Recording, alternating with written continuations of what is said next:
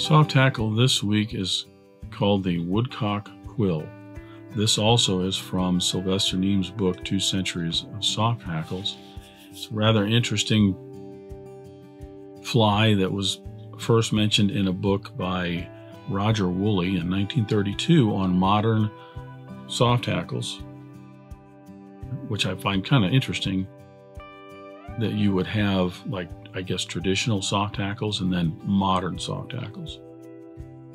I just found it really interesting. It's a simple pattern. I've seen another one similar to this, the Peacock and Partridge, which is generally just a peacock body and a Hungarian partridge hackle. But I have seen some people tie that pattern with the gold tag on the back as well. This one I chose because it uses woodcock for the hackle. Not a lot of calls in a lot of flies these days for woodcock feathers. These happen to be a wing feather. So I thought it would be fun to tie. So that is the Woodcock Quill, and we'll go ahead and get started.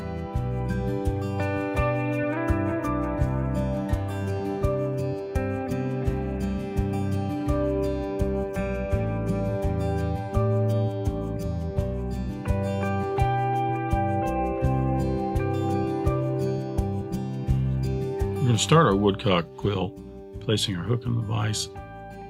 This is a Mustad 3906B in a size 14.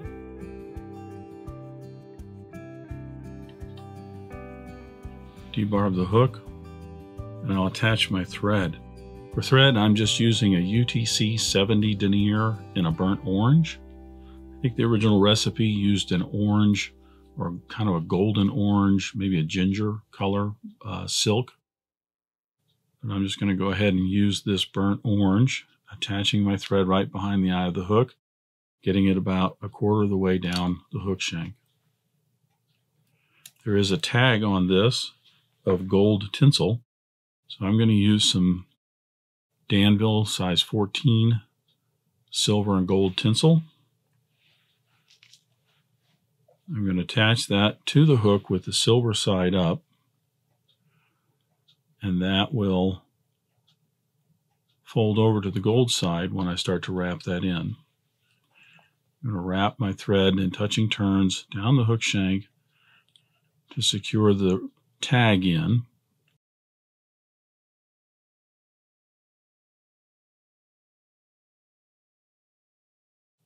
I'll wrap till my thread is just a little bit past the point of the hook. This is where my tag is going to start.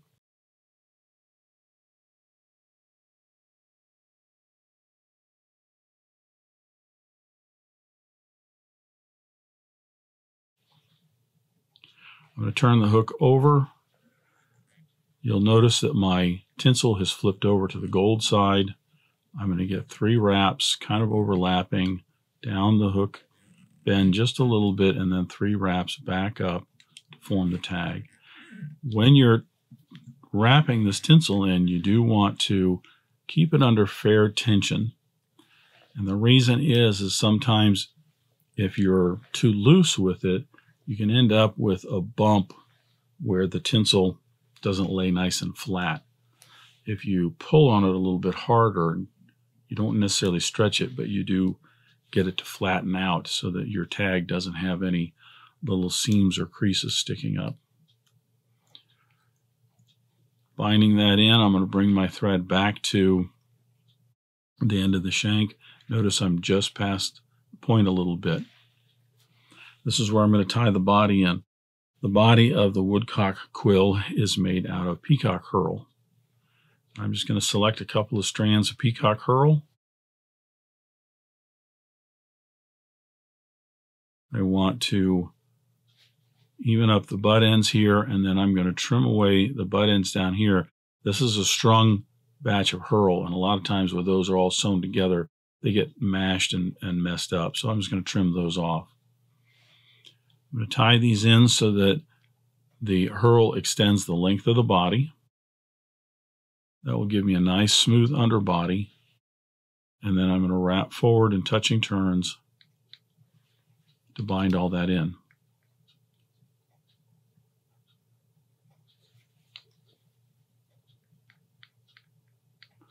I'm going to use the rotary feature of my vise for this, so I'm going to bring my thread up behind the eye of the hook, swing my bobbin cradle in, and then droop the thread and the bobbin over the bobbin cradle. This just is a little bit easier if you have this opportunity. If not, you can certainly palmer this hand over hand. Start wrapping that in to cover up the thread in the back. If your two herls tend to split a little bit as you're going around the point of the hook, that's fine. You'll notice they come back together. I'm going to wrap those up to about a half an eye length behind the eye of the hook. Yeah, we'll get one more wrap in there. This fly does not have to have a pronounced head on it like the Bradshaw's Fancy did, so I want to get that about an eye length from the eye of the hook. I'll get 3 wraps to bind that herl in, keeping my thread under tension. I can then break those herls off. Wrapping towards the eye of the hook, I'm going to wrap back just to tidy that up and give myself a nice smooth area for my hackle. Now, the Woodcock quill uses woodcock feathers, wing feathers to be exact, for the hackle around the collar here. There's a lot of different feathers you can choose on this. It's up to you in terms of the size. I think the original recipe wanted a feather that was closer to the outside of the wing, but there's not a whole lot of different feather sizes on here. I mean, I should say there's a lot of different sizes. There's not a whole lot in terms of quantity of each size. So choose a feather, and then, like most of these soft hackles, you will stroke those fibers down. Try and get those about 90 degrees, and then you can measure them.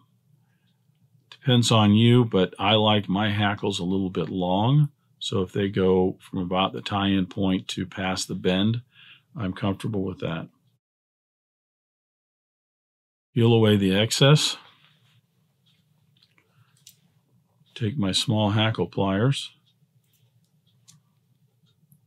grab the tip, and then I'll stroke these fibers back. One thing you'll notice about the woodcock is the barbs on these have a whole lot of barbules. That's the little hooks that hold each of the barbs together. So unlike your standard hen, which would tend to break up pretty easy, they tend to stay together. I'm going to trim away the tip, give myself a nice little triangle to tie in, set that right up front of the body, and wrap those in real well. Get my thread down to just behind the eye of the hook.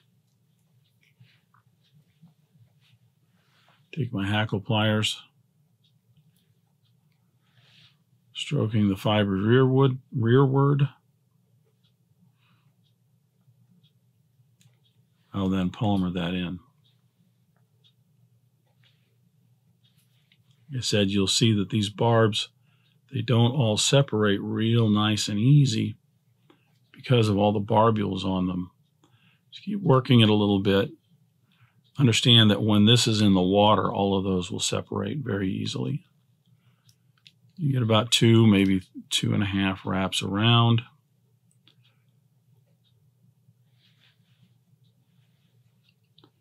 Bring your thread over. Fold back the rest of the rachis, starting at behind the eye of the hook, back a little bit to form the head.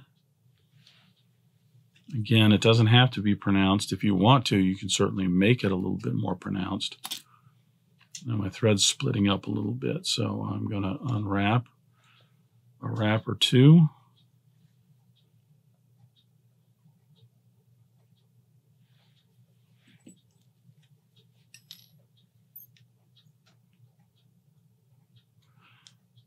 Get in a 5 or 6 turn whip finish.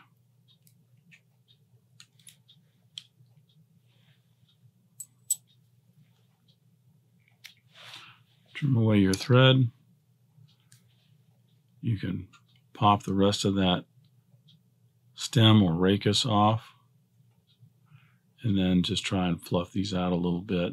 you'll see a lot of them will kind of stick together. But like I said, once that gets in the water, they tend to separate and they tend to move around a lot. And this fly tends to have a lot of action.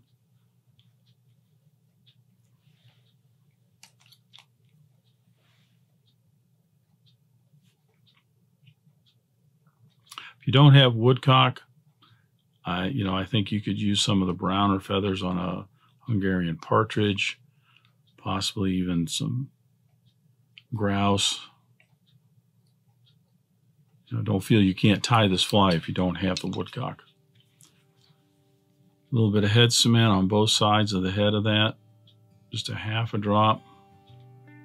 Soak down in those threads, those hackle fibers to protect them. And that is your woodcock quill.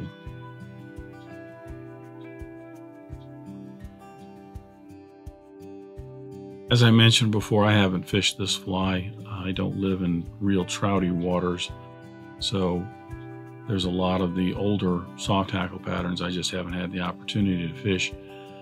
However, I'm planning on this year getting out and doing a little bit more fishing with soft hackles, as well as this would be, I think, a good panfish fly. It has lots of action to it. It's got some color and shine. Peacock Herl is always good for almost any small fly for trout and or panfish. So I hope you enjoyed that. That's the woodcock quill. Thanks for joining me at the Vise today. I hope you learned at least a new pattern, if not a new technique, maybe a tip or trick here and there. If you have any questions about this fly or any of the techniques used in constructing this pattern, please leave them in the comments section down below. If you go to the trouble to ask a question, I'll go to the trouble to answer it. If you'd like to help dressed irons, please share this video with your friends and anybody you think that might enjoy this pattern. Until next time, remember, it's fly tying. If you're not having fun, then you're doing it wrong.